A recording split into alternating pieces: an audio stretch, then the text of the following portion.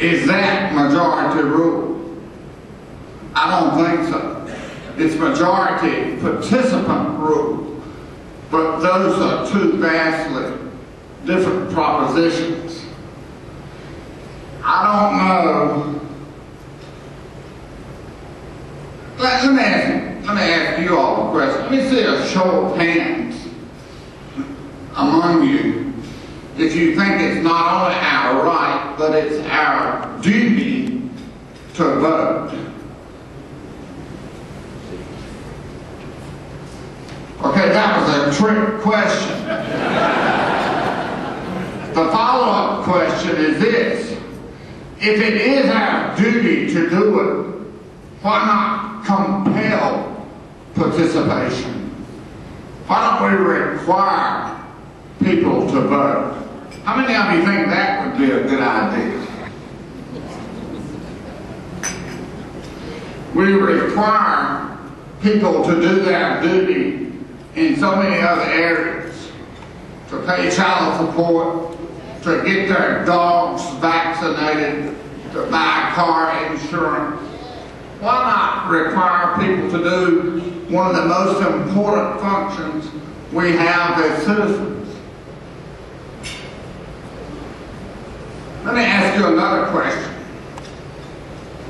It seems to me that we are to the point, and John may disagree with this, we are to the point almost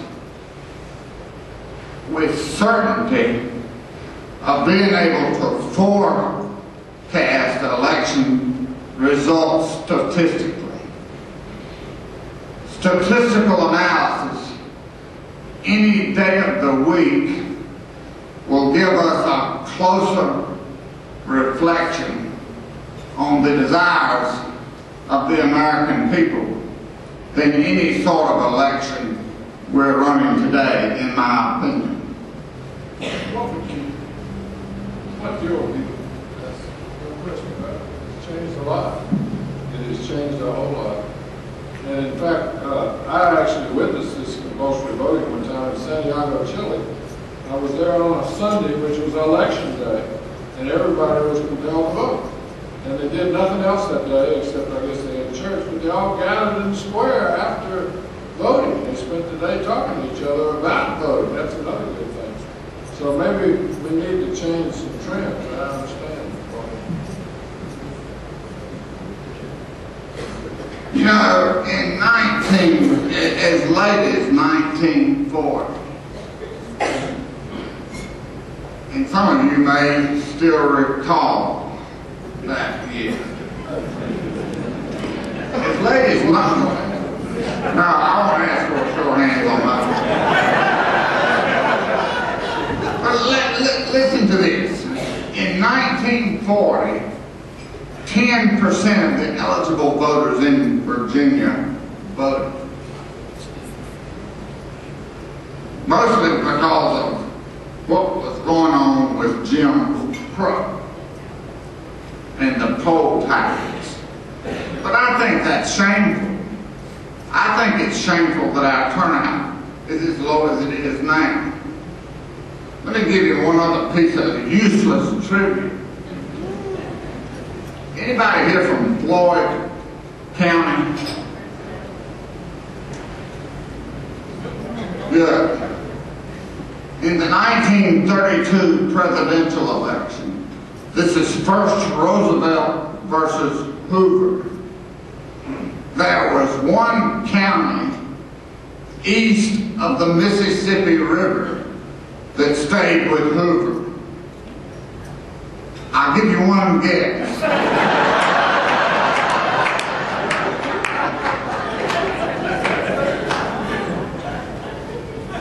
Let me ask you a couple of other rhetorical questions I think we ought to give some thought to.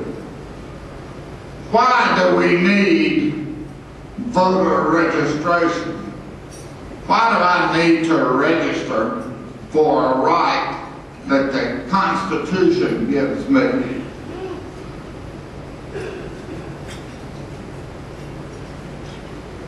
How do you think it will be before we can vote by telephone?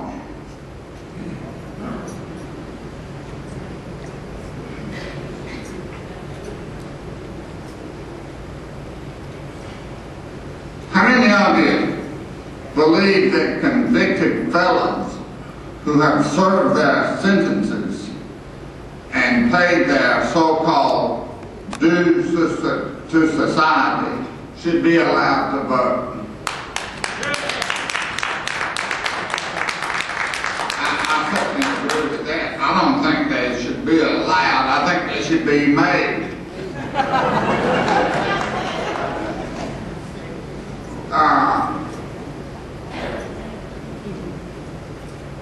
You know, I think about how to increase participation a lot. And it seems the more money we spend, the easier we make it, the less success we have. I don't know why that is. But I don't think it bodes well for us as a people in the future. We have whole generations of people. I know some individuals, father, son, grandson, have never voted in their lives. And if you ask them why, it's because they don't want to serve on a jury. How many of you all hear that? There's got to be some disconnect made from that. I don't think that process gives us good voters or good jurors. Well, I've rattled on a little bit, but before we take any questions, I want to tell you about sweet Patrick County. We live to be real old up in Patrick County. Living is easy. Our consciences are somewhat clean. And we don't worry ourselves to death. We live to be so old, in fact, that one of the researchers from one of the big universities down east came up to the mountains that I live in to see if he could determine why we were living so long. So he gets to town and he stops 2 or 3 places and he inquires who is the oldest man in Patrick County. And they all point up the same hollow. You go up this little mountain hollow and you'll find the oldest man in this country.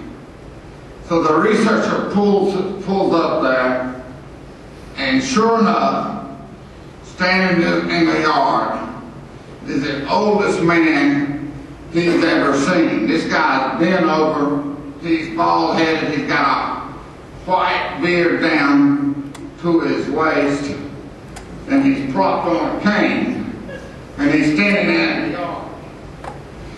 And the researcher thinks to himself, I have found Methuselah. He gets out of the car and notices that the old man is crying. And he says, Mister, what are you crying about? And he said, my daddy whipped me. And he said, what did he whip you for? And the old man said, for sassing Granddad. That's all I gotta say. I'll take your question.